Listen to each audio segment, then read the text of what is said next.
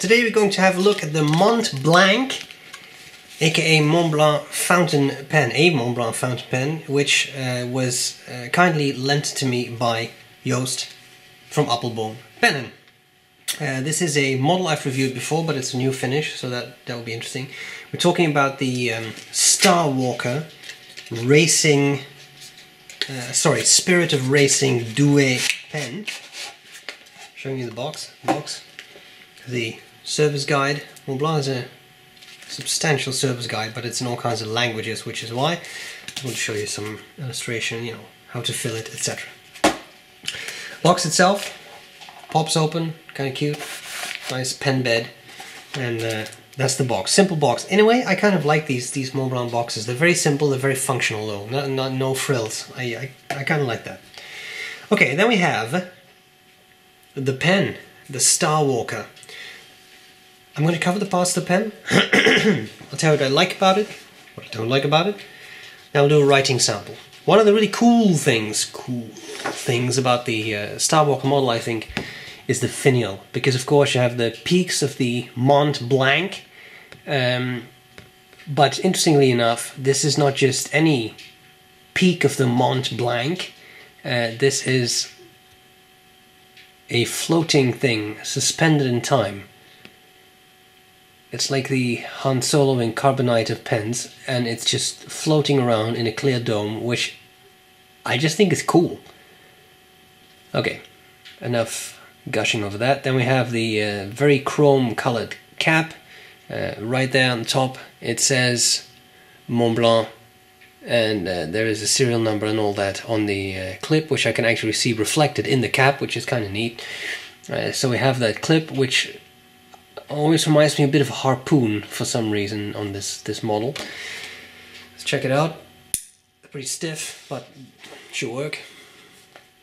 Yeah, no issues, although that's a stiff grip. Be careful you don't rip off your pocket. Okay, so the Spirit of Racing, the barrel pattern, this is supposed to be the tire tread, so the profile of a tire on a racing car. Then at the end here we have some threads right there. This one's stickered, fine nib, and then the end cap. Metal. This overlay is it's not metal, some sort of plastic. Here we have the section. Interesting pattern. I wonder if that's also some race car thing, like a fuel hose or something. It reminds me a bit of the Porsche Tech Flex. And then we have the nib shape, which is not a very classic nib design. It's more modern. You have that. And in all, it makes for a pretty thin pen. Threads at the back though, so you can screw on the cap to post it. You have a pretty big pen that's also really quite top heavy, because that's a lot of metal in the cap there. Although this is a Montblanc, it's not a piston filler. It's a cartridge converter filled pen, and this is, some would probably consider that a freak show to put this in, because I think this is a 50-cent Chinese converter in a Montblanc, but it was what fit. So I had to use it. Okay, well, section shape is kind of barrel shape, or sort of cylinder shaped. So there's that. The nib says 585, so it's 18 karat gold and Montblanc. It has the Montblanc snowflake on it again, also known as the peaks of the mountain. Why do I keep saying Montblanc? Because sometimes I just want to say Montblanc instead of Montblanc. Small joys in life. Okay, what do I like about it? What do I not like about it? Of the Montblanc pens, this is not my favorite model. It's just the way it is. Everybody has their preferences, and this isn't mine. That doesn't mean there's anything wrong with the pen. It's just that I like the more classic looking Meisterstück range a bit more than this. 560 euros, that's not cheap. and for that you get a cartridge converter filled pen. You do get a gold nib, and you get a Montblanc, which for some people in itself is worth it. This would be a really cool pen for the car lover in your circles, because of the tire tracks, all that stuff. I mean, I understand the appeal. The thing is just that I am not a car person at all. So for me, this really does nothing. But I understand that people who like racing, there's a crowd out there, they would enjoy such a thing. So I think in that regard, it's very cool. As I said before, it's really quite top heavy when it's posted like this, and yet there are threads at the back of the barrel suggesting that you're supposed to post it as you write. Well, the posting is very secure this way, that is true. Another nice thing is that the clip and the cap, the clip and the nib sort of line up when you post it. That's bonus points because that just looks cool. So they've done it well. It's just that it gets very heavy, and I don't think it's very pleasant. Without it, it's fairly light, but comfortably light. It's a nice pen for longer writing sessions. At the end of the day, it's a pricey pen. It's a cartridge converter filled pen with a gold nib, and it's a Montblanc.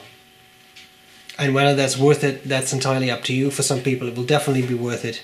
This wouldn't be the Montblanc I would buy, and for this price, you can actually, you're sort of getting slowly into the 146 range. That would be the pen I would prefer. But that's also a very classic design. And what happened here, I'm sure, is that Montblanc thought, you know what, we should be hip, innit? And then they decided to design something like this.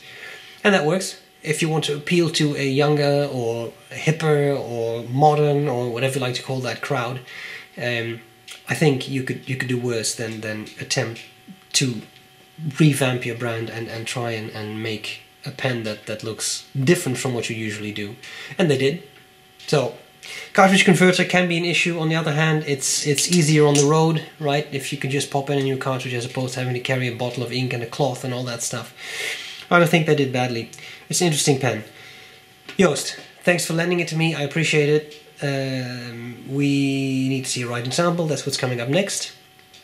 High resolution pictures, as well as measurements of the pen, will be on the website, sbrebrown.com. Hope this was useful so far, and I'll gladly see you later.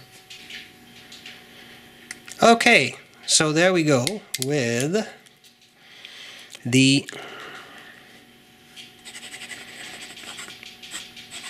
Montblanc Starwalker. I'm not going to write down Spirit of Racing, I'm just going to write down Racing, sorry. The nib is a fine, and the ink is just the Montblanc Royal Blue. Writing, I must say, pleasantly smooth. For a fine nib especially, nice, pleasant. The camera always makes things sound very scratchy because it picks up that noise very well. There is some feedback, but it's very pleasant. It's a smooth experience, just a bit of pleasant feedback, but no scratchiness. Maybe a bit of fast writing.